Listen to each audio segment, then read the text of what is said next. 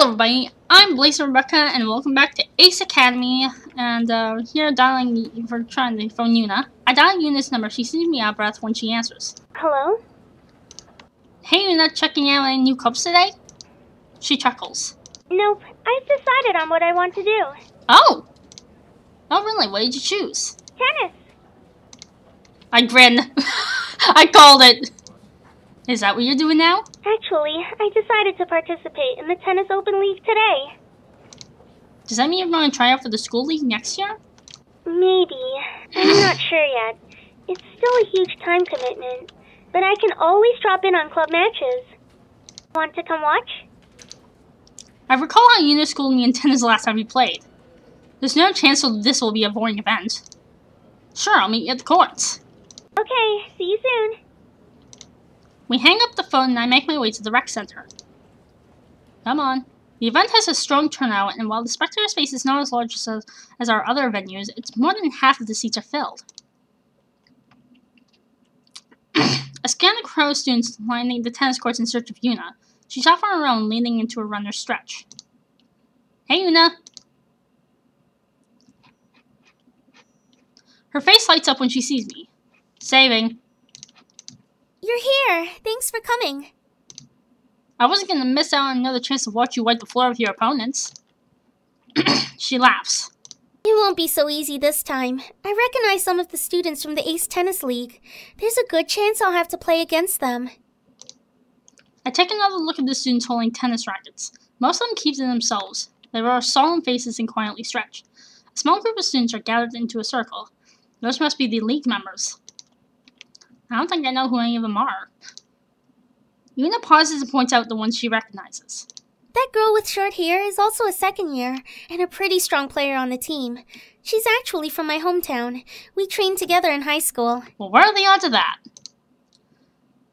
The girl is one of the only students with a smile on her face. She rolls her wrist and lets her racket hang loosely by her side. The guy to her left is a first year. He just made it onto the team, so he's still in training. As Yuna gives me the stats on her opponents, her demeanor changes. Her posture relaxes and her eyes glance alertly around the court. She'd fit right in with the rest of us in the pre-combat room if she were a pilot. And that small guy beside them is actually their star player. Really? I glance skeptically at him. Looks like a high schooler who's still waiting to go through puberty. Oh, wow! Yeah, he's a third year and captain of the tennis team. In fact, Yuna points out to the first girl. Will probably take his place as captain next year. He's also left-handed. Oh. And that means... I should have worked harder on my backhand. So it sounds like those few are the only real challenge here. That's only as far as I know. There may be some hidden diamonds nobody knows about. Maybe.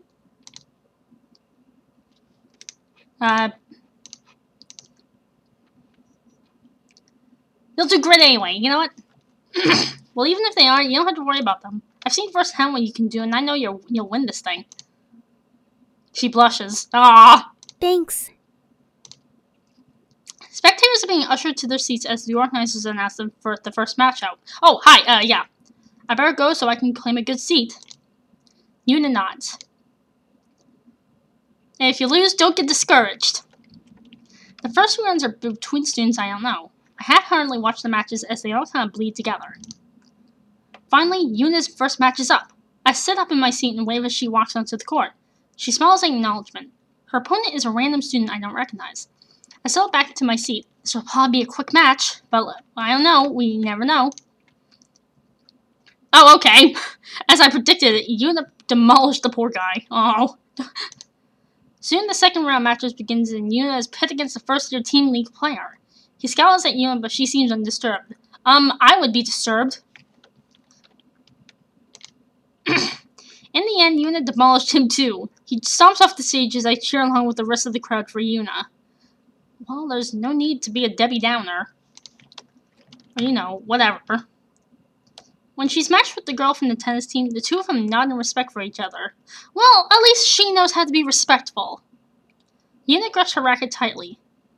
A look of concentration replaces the smile on her opponent's face. Oh. They're more evenly matched.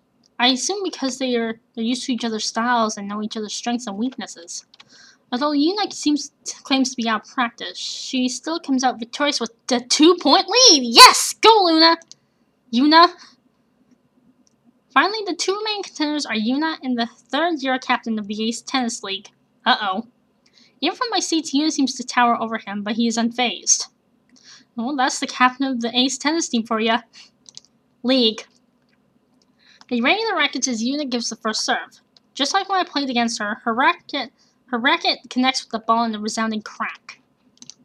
Speeds across the net in a blur, but her opponent seems to be waiting for the ball and easily returns her serve.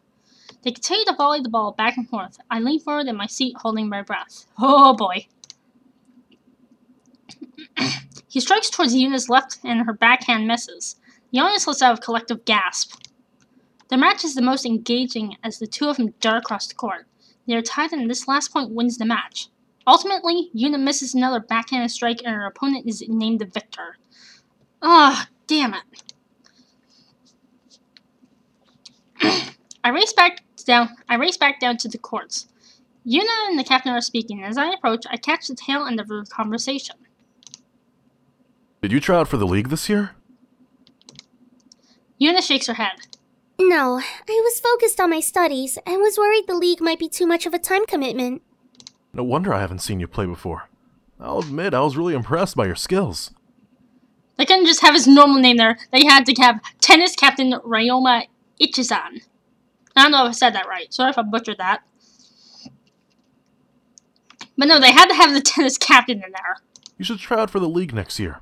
I'm positive you'll make it onto the team. Yuna smiles politely. Thank you for the offer. I'll definitely keep that in mind. I hope you do. He glances my way, then politely excuses himself. Hey, Yuna. She rolls around to face me. Oh, hey. Hi. You're great out there. Thanks, but I didn't win. Aw, I know. No, but you and the freaking captain of the tennis league were neck and neck for the majority of the match. I know. I thought she would finally realize just how impressive that was and crack a smile, but she frowned instead. If only I'd practiced my backhand. I know I could have beaten him in his smug face. Wow, his smug face. Wow. I knew Yuna was competitive, but I had no idea she was this competitive.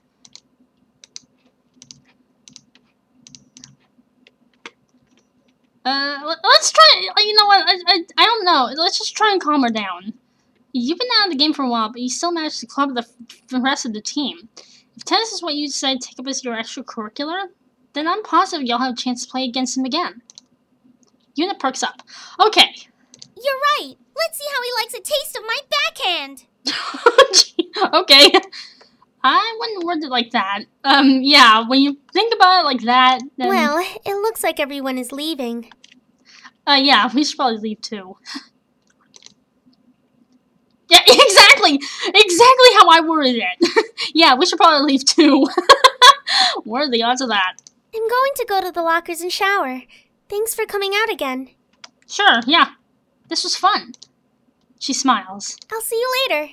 I would have thought when I had said calm her down, it was like, hey, let's forget about it. Let's go get an ice cream or something.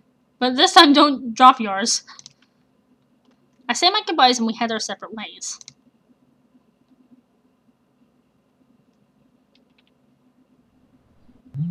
My phone vibrates in my pocket. When I go to answer, I see Shou is calling me. Hey, Shou. Broseph, I'm so glad you picked up. I need your help. He sounds like he does. Are you okay? No, I'm in dire need of assistance. I better not be for something stupid. It's probably gonna be, though. What's going on? Do you have any experience buying a gift Ah. for a lady friend? Okay, that's not actually that bad. It's like, do I? Hell no. We all know your lady friend is Mayu. There's no answer for just a second the show speaks. It still feels kind of surreal. I get it. So it is Mayu. So, does that mean you'll help? Can't leave my bro hanging. Show sighs in relief. You are the best Broseph a bro could have. Come meet me at the mall. The best broseph a bro could have. Great wording. I'll be right there. Let me just get on my back. Okay, yeah, I know full scan complete. I don't care. I hang up the phone and head to my bike. Then I drive directly to the mall. Okay, this is the first time being in the mall, and it looks awesome. After I park, I see Shou waiting for me at the main entrance. He greets me with his usual goofy grin, but his hair is disheveled and there's worry in his eyes. Thanks for meeting me. I don't even know where to start. She likes music.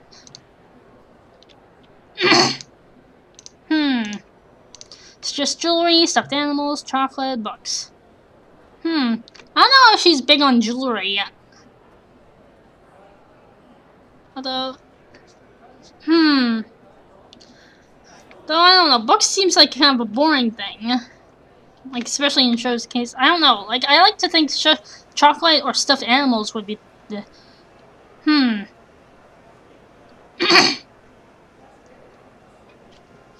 You know what? What girl doesn't love the cute stuffed animal? Get a cute fuzzy animal. I'm pretty sure Mayu's dad would not approve of her devoting even less energy to her studies. Not a real animal, a toy one.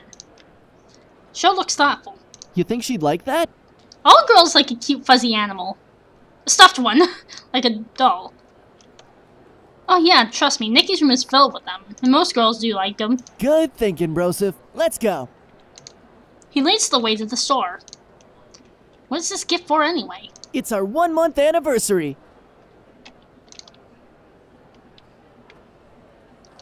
Hold on.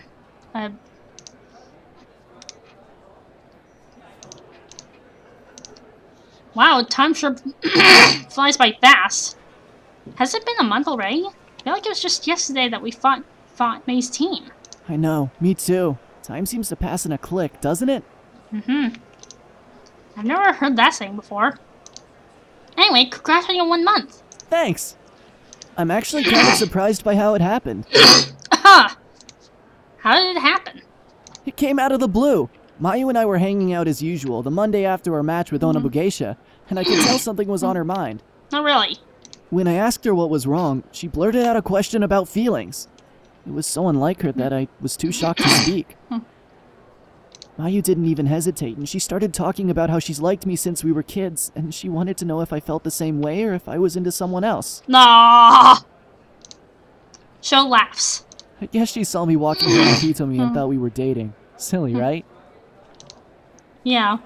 Well, there was also basically a whole other hint of clues everywhere that even I didn't realize. Shou looked sheepish. I started laughing as soon as she said that, and I know I embarrassed her, but I couldn't help it. I just couldn't believe what I was hearing. I don't blame you. As if I could ever like anyone else. So you like her.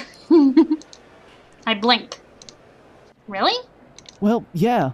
Why do you sound so surprised? It was obvious how Mayu felt about you, but you never seemed to notice. Shou's cheeks flush. I noticed. Of course I noticed. Did you? Did you really? Then why... She's so smart and pretty and awesome. She's way out of my league. She was head over heels for you. It's still hard for me to believe that. That's why this gift is so important. No wonder he seems so agitated. Mayu will love whatever you get her. The fact that you're buying her a present and all will make her happy. Shou smiles worriedly. You think? Yeah, of course. Still, it has to be perfect. Most girls love a stuffed animal. I nod. On that note, we better get back to searching. Right. I helped Shou pick out the perfect gift for his lady friend. He ended up going with my advice and buying her a teddy bear. Aww. As we exit the store, Shou has a spring in his step, but he seems both nervous and hopeful. I hope she ends up liking your present. Oh, I hope so too. We say our goodbyes in the parking lot. I'm sure it'll be fine. I think she'll love it. Since I didn't have class today, I got even more free time than usual. Why I feel like doing? Saving, no. And I'll be back with more. See ya!